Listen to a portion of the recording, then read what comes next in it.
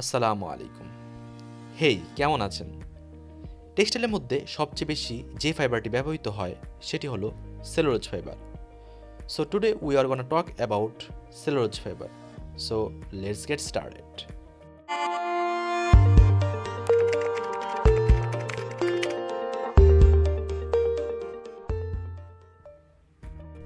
Cellulose cellulose হলো sugar মলিকুলের লম্বা chain.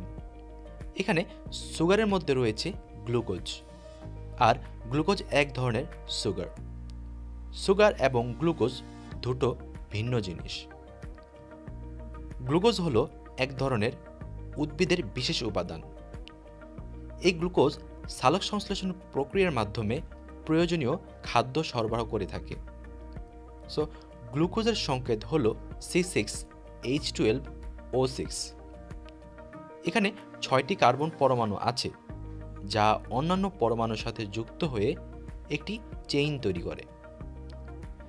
স্ক্রিনে দেখতে পাচ্ছেন একটি গ্লুকোজের চেইন। এটি কটনের সেলুলোজিক স্ট্রাকচার, যা অনেকগুলো গ্লুকোজ একত্রিত হয়ে একটি চেইন তৈরি করে এবং একটি চেইন তৈরির মাধ্যমে সেলুলোজে রূপান্তরিত হয়েছে। সেলুলোজ ফাইবার একটি উদ্ভিদ ফাইবার। সহজ ভাষায় বললে সেলুলোজ এমন এক ধরনের ফাইবার যা সাধারণত উদ্ভিদ থেকে পাওয়া যায় এবং সকল উদ্ভিদে সেলুলোজ বিদ্যমান। সেলুলোজ ফাইবার বিভিন্ন গাছের পাতা, ছাল, বাকল ইত্যাদি থেকে সেলুলোজ ফাইবার সংগ্রহ করা হয়।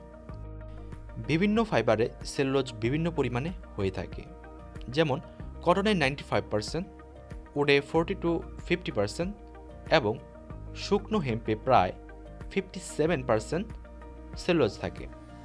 কিছু সেলুলোজিক ফাইবার হলো 1 কটন, 2 লিনেন যা ফ্লাক্স থেকে এসে থাকে, 3 রেয়ন, 4 ব্যাম্বো, 5 হেম্প এবং 6 নম্বরে জুট ফাইবার।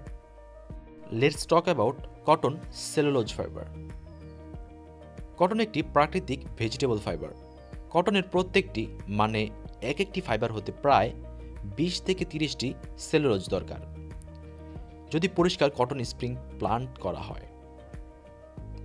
সেলুলোজ কটনকে অনেকটা শক্তিশালী, পানি শোষণ ক্ষমতা এবং স্থায়িত্ব বৃদ্ধি করে থাকে।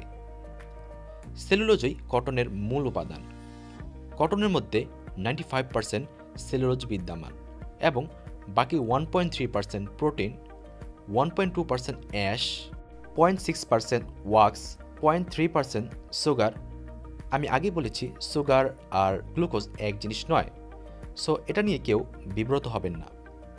0.8% অর্গানিক অ্যাসিড এবং 3.1% অন্যান্য কেমিক্যাল কম্পাউন্ড বিদ্যমান থাকে। ভিডিওটি দেখার জন্য অসংখ্য ধন্যবাদ। সাবস্ক্রাইব করে রাখুন পরবর্তী ভিডিও আপডেট পাওয়ার জন্য, অ্যান্ড লাইক, কমেন্ট, শেয়ার তো অবশ্যই।